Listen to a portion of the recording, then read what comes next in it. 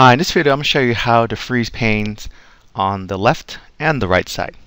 So you may be familiar with freezing panes on your left side, where if we wanted to kind of freeze the column view of a certain column, maybe A and B, or a row, maybe keep this row constant as we scroll, you can do that. So I can go ahead and click here in C3.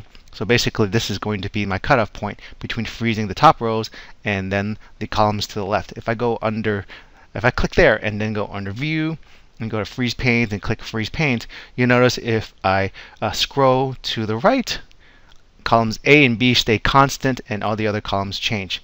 Now let me scroll back. If I scroll to the bottom, you'll notice that rows 1 and 2 stay the same, but everything else changes. You can see that their rows 1 and 2 kind of stay static. So that's the view of freeze panes. Now it is applicable on the left side of the spreadsheet grid. Now you may wonder, can we do it to the right side? And sorry to say, there is not a way to functionally do it by a command in Excel to freeze on the right side and the left side. But there is, I guess you can say, a poor man's workaround to do this. So there may be instances where you want to freeze the information here on the left side, but also on the right side. So when you make changes in the middle, you want to see the changes reflect on the right side.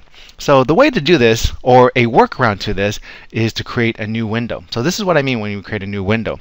So I can go under the View and click on New Window. You'll see that there's a new window that's created. It says number 2 here.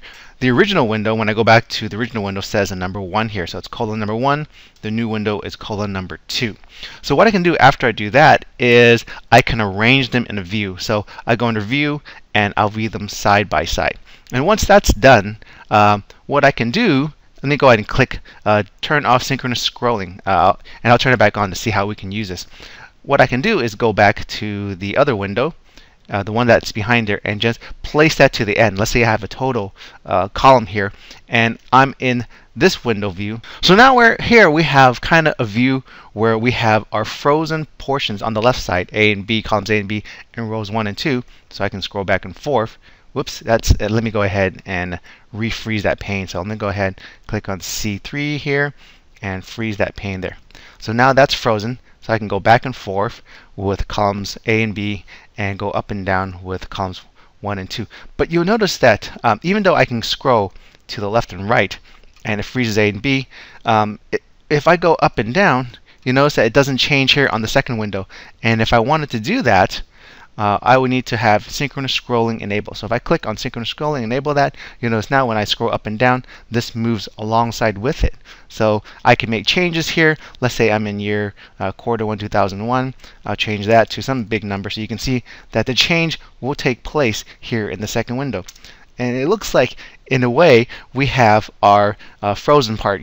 This is really our freeze panes in columns A and B, but we have a view of the end, basically the right side of the spreadsheet. So if we wanted to make any changes here, we would notice that those changes are made there. So it gives us a kind of poor man's view of freeze panes on the right side. Even though we have freeze panes, it's enabled on the left side.